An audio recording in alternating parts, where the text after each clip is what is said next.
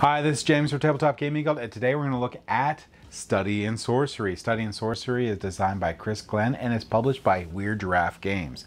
Study in Sorcery, you're a student for the dark arts, and you're trying to gain the most credits by the end of the game. The person with the most credits will win. Will you be able to dig into the earth enough to pull out the ingredients you need to complete your different subjects, or will you fall flat? This game here is going to, like I said, for 1 to 4 players. There's a solo mode, and there's also sort of like a little mini campaign sort of mode in the game itself. We're going to mainly go over just how to play the game itself. So let's go ahead down to the table here. I'm going to show you how the game plays, and then we're going to come back and I'll give you my final thoughts.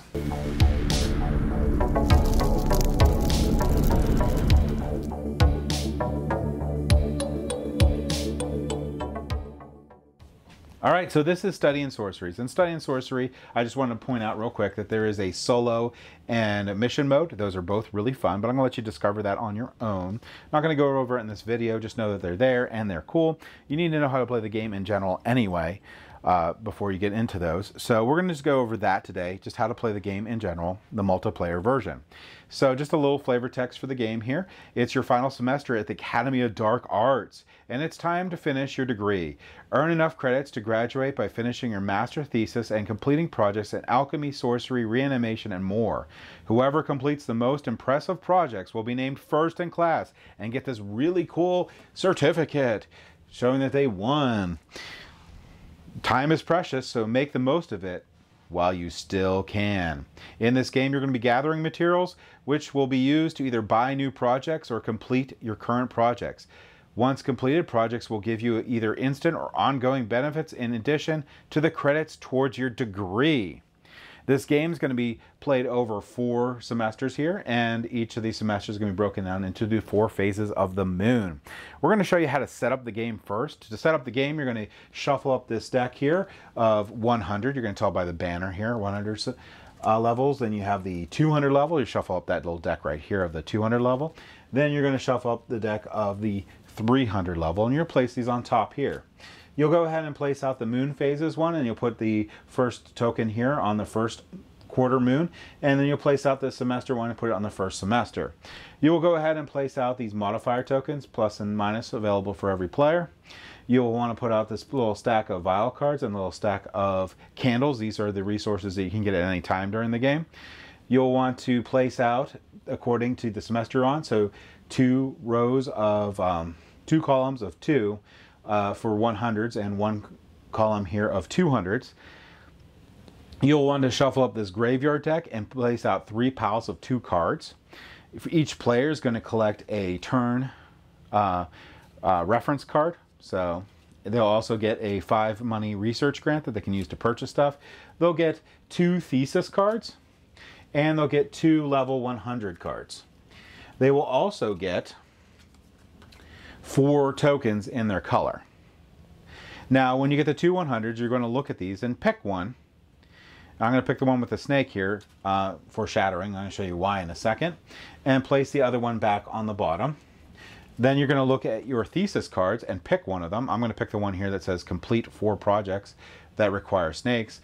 Complete no more than one 100 level project is not really up my alley. I don't want to really do that. Also note that if you want to make the first game simpler, you can not have the thesis cards in at all and just play the game without them, or you can just remove the 7 credit ones to make it simpler. So you can do that to have like a more of an introductory game. That is the setup. You're going to pick a first player, and they're going to get this really cool quill thing, place it by them, and you're ready for that player to take their turn. All right, now for gameplay. For gameplay, Study in Sorcery is played over 4 one-month semesters, and each semester having 4 weeks for a total of 16 weeks. Each week consists of 4 steps. You have the action, you have the commit, you have complete projects, and the advance the moon. So that's going to be advancing up there. So that's going to show your 4 weeks. So at the end of the 4 weeks, you're going to move on to the next semester. Now, the first step, which is going to be your action step, you can do one of the following things. You can cram, you can do a project action, you can dig and you can buy. So if you cram, you may commit up to 2 materials to your projects. And these projects are going to require materials here. And I'm going to do a little cheating here. So you're going to get a hand of cards eventually here. You have this in your hand to start. But you can dig for these and you'll get these cards here and they'll have the different symbols on it. Some of them have multiple symbols, but when you place them on here, so you commit them to your project, only one of the multiple symbols is going to count. Some of them have detriments that you're going to get negative modifiers and stuff for if you use them, but if you don't use them, so if I use this bone, I won't get the negative modifier when I finish the project. But if I use the skull, ribs, or hand, I will. So for the crams, the easy one, you can just take up to 2 cards from your hand and commit them to the project. If you complete the project, it's completed and it flips over. And this is now your permanent ability in here.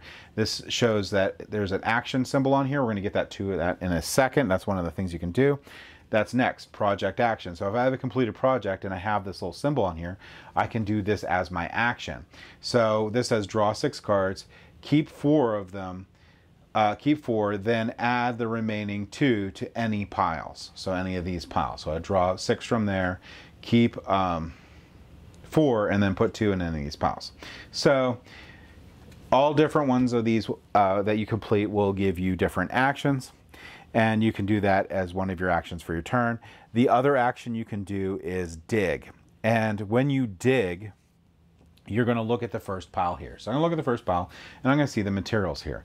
And I might not want this, so I can pass.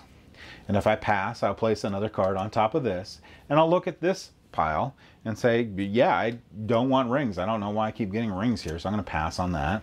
Then I'm going to look at this. I need a mushroom and a ring. Oh my gosh, I don't need this. So let's say we pass on all of them. What happens?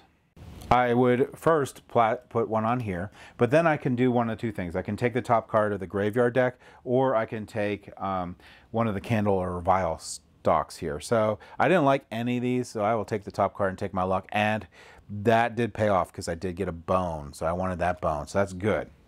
So that's dig.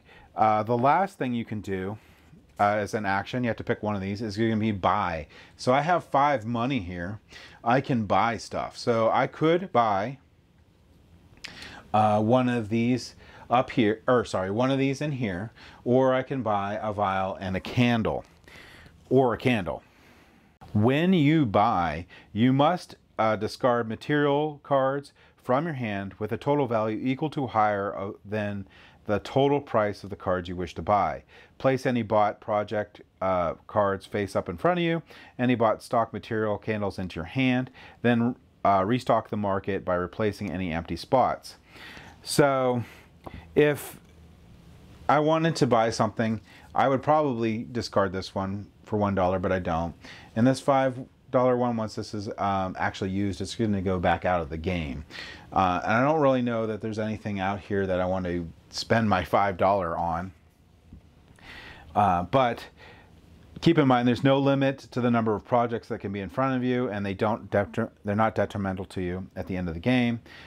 Research grants are returned to the box, like I said, if you use them. Now, to clarify with this $5 money, when I don't spend $2 worth of candle and I lose it, I could do 2, 2, and 1, and I have 5 and I can pay for those. So that's fine. I can buy multiple cards. So keep that in mind. I'm not just losing my $5 value one. So you may want to get a bunch of resources or a couple more cards or whatnot. Maybe I do want to pick up this snake card. So if I want to pick up a snake card for 2 money, then I might need to also pick up a candle for 2 money. And because I don't want to lose anything, I might just pick up this claw here too. And then I would replace those. All right, so and everyone's going to take those actions in turn order. I'm just going to place these back here for right now, just clear up the spots here. Everyone's going to finish their actions. Once everyone's finished their actions, the next thing you're going to do is you're going to go to the commit step. So in the commit step, you can commit material cards to a project and place it under the card so that the project icon is showing. You may commit up to 2 cards across all of your projects for this step. If you complete any of these projects, you'll discard the, so I could put, for here, I can go ahead and commit my bone there and have that ready to go to complete in the future. Once you completed your the commit step, you move on to the next step. So one thing I want to point out though is if I did have all these in here, like I said, I could flip this over. Now this would be a permanent card completed. I would gain credits for it, in this case 2. These would be discarded, and that would be finished. All right, so we have the commit step. In the commit step, you can commit some of your cards to your project. So in this case, I could commit a bone. So now I have, this has multiple in here, but I only can count 1. I'm counting this bone here because I need a bone, and a snake. So that's it. You can commit up to 2 of them to all your projects. So you have a limit of 2 cards you can commit over all of your projects. Once you've committed those, you're done. Everyone finishes in turn order. Then we're going to go to complete project step. If a project has materials committed to it that match the number and type needed to complete it, flip it over. Check all grave cards that were committed to the project for extra credit for demerits on here, or extra credits. Here I have, if I would have had any of these, I would have had demerits. So if I flip this over, because I completed it and I used one of these that actually wouldn't have, but if I used any of these, then I would put a demerit on here, and it would reduce the amount of credits that I would get for completing it. So in this case, I would have got 2 credits.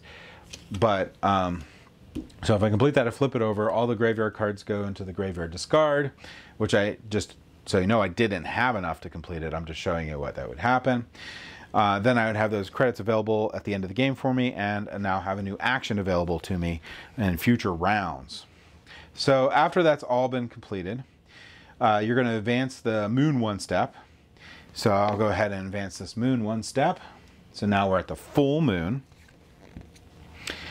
And we're going to continue back through that loop. So everyone's going to be able to complete an action. We're going to go through all those steps, and we're going to keep doing this until we're at the 4th moon. Once we hit the 4th moon, we're going to reset this back up. We're going to move these up, and then we're going to reset the board a little bit. So basically, we're going to discard the 2 on the far left. We'll move these down, and we'll place the new cards out. So 2 200s would go here.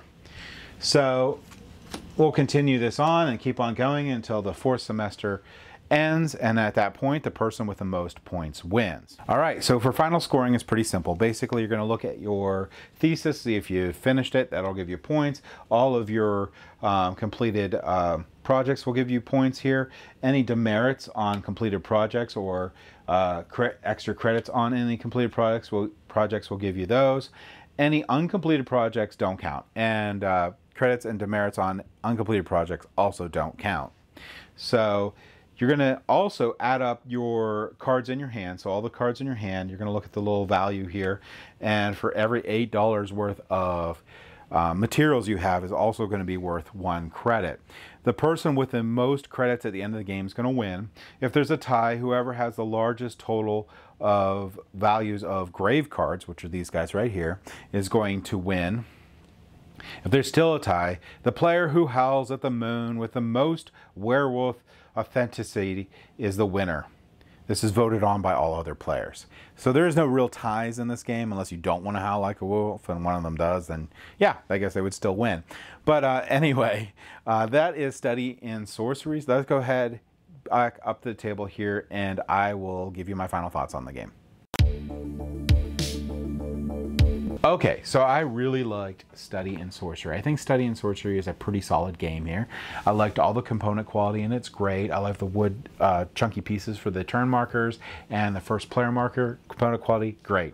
Gameplay, a lot of strategy in this game of when you're going to dig. Are you going to let other people dig ahead of you, and you're going to take some of those stacks that grow during the game there, and just hope to either get the symbols you want, or use those to purchase things, purchase more projects to get, or you watch out to see what project people are picking up, and maybe try to prevent them from being able to complete their thesis if you can figure out what they're going for, because you definitely don't want someone to complete a 7-credit thesis. That's a lot of points at the end of the game. And you're also going to be on the lookout for picking up those projects to complete your thesis. So you may want to jump on those before you actually even gain the materials that you need to continue on. Also, completing those projects earlier that give you those actions is really cool. So not only are you looking at the project to complete your thesis, but you're also looking at projects that have really cool actions for it or ongoing effects throughout the game that help you out. So you may want to rush to complete those just so you get the benefits for the longest period of time time during the game. Lots of really cool thoughts in this game. Lots of really cool strategies, actually, sorry, in this game that I like a lot. The solo game was okay. I'm not really a solo gamer, so do keep that in mind. So it doesn't mean the solo version of this game is bad or anything. I had fun with it. I'm just not really into solo games in general, so do keep that in mind. And the campaign mode on this thing was okay. I liked it, or the mission mode is really what it's called. Was fine. I really, really love the multiplayer mode, though. I think that's where the game shines, and I think it plays best at the 4-player count. It does play good at 2 and 3, but I really, really liked it with all 4 players. I thought the game went really smoothly, and I loved all the interaction that I had with all the other players there, watching, trying what they get. Having that graveyard build up a little bit more was really cool too. Overall, solid game. I think that I wouldn't play the basic game without the thesis cards. Maybe remove this 7 credit thesis cards just to make the game easier for people who have never played it before, and then put them in. But overall, you know, really solid game. I really like it a lot. If you're looking for a lighter set collection style game, I would highly recommend checking out Studies in Sorcery. Really solid game, and that's my thoughts on it. Thank you for watching.